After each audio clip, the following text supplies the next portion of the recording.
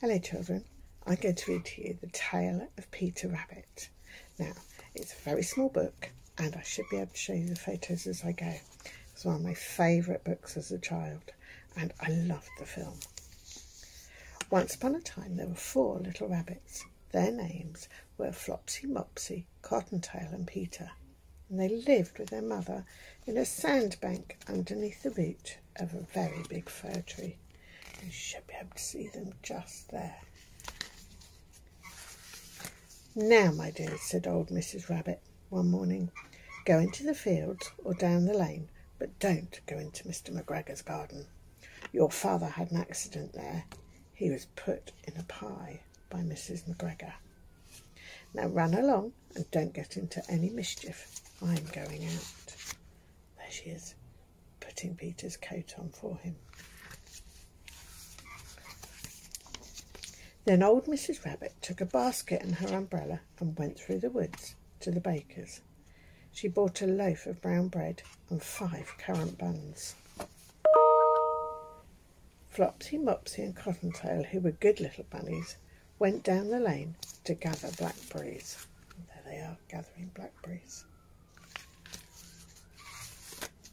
But Peter, who was very naughty, ran straight away to Mr McGregor's garden and he squeezed under the gate. There he is. First he ate some lettuces and some French beans. Then he ate some radishes. And then, feeling rather sick, he went to look for some parsley. But round the end of the cucumber frame, who should he meet but Mr McGregor? Mr McGregor was on his hands and knees planting out young cabbages, but he jumped up and ran after Peter, waving a rake and calling out, "Stop, thief!" Peter was most dreadfully frightened. He rushed all over the garden, for he had forgotten his way back to the gate. He lost one of his shoes among the cabbages and the other shoe amongst the potatoes.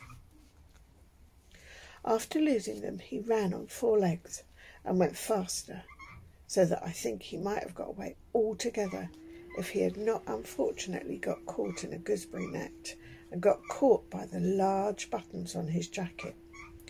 It was a blue jacket with brass buttons and was quite new. Look there. Peter gave himself up for lost and shed big tears, but his sobs were overheard by some friendly sparrows, who flew to him in great excitement and implored him to exert himself. Mr McGregor came up with a sieve, which he intended to pop down on top of Peter, but Peter wriggled out just in time, leaving his jacket behind him.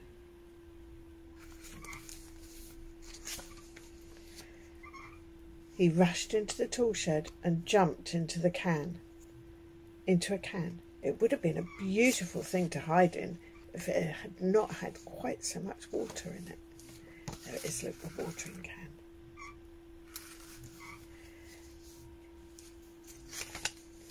Mr McGregor was quite sure that Peter was somewhere in the tool shed, perhaps hidden underneath a flower pot. He began to turn them over carefully, looking under each one. Presently, Peter sneezed. Mr McGregor was after him in no time.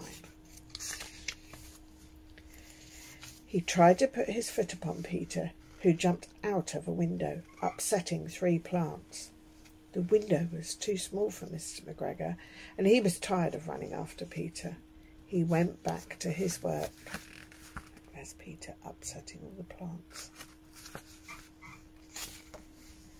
Peter sat down to rest. He was out of breath and trembling with fright, and he had not the least idea which way to go. Also, he was very damp, sitting in that can. After a while he began to wander about, going lippity-lippity, not very fast, and looking all around him.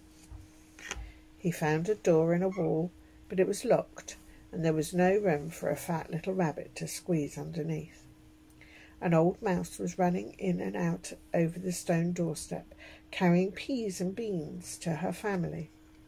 Peter asked her way to the gate, but she had such a large pea in her mouth she couldn't answer.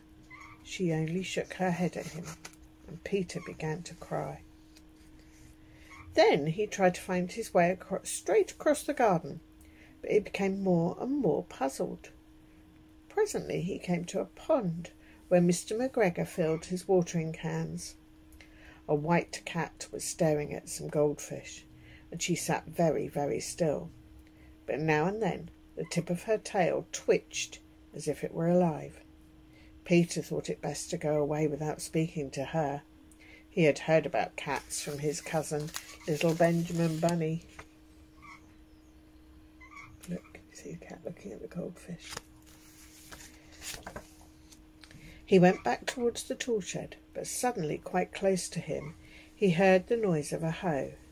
Scritch, scratch, scratch.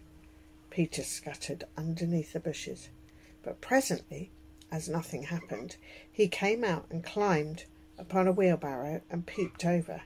The first thing he saw was Mr. McGregor hoeing his onions. His back was turned towards Peter, and beyond him was the gate. There we go, look. You see Mr. McGregor in the background.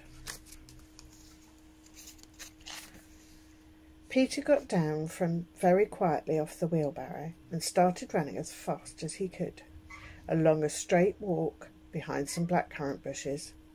Mr. McGregor caught sight of him, but Peter did not care. He slipped underneath the gate and was safe at last in the wood outside the garden. Mr. McGregor hung up the little jacket and the shoes for a scarecrow to frighten the blackbirds. There's Peter's jacket. Peter never stopped running or looking behind him till he got to the big fir tree. He was so tired that he flopped down on the nice soft sand on the floor of the rabbit hole and shut his eyes. His mother was busy cooking. She wondered what he'd done with his clothes. It was the second little jacket and pair of shoes that Peter had lost in a fortnight. I bet your mums and dads would be cross if you lost your shoes and jackets, wouldn't they?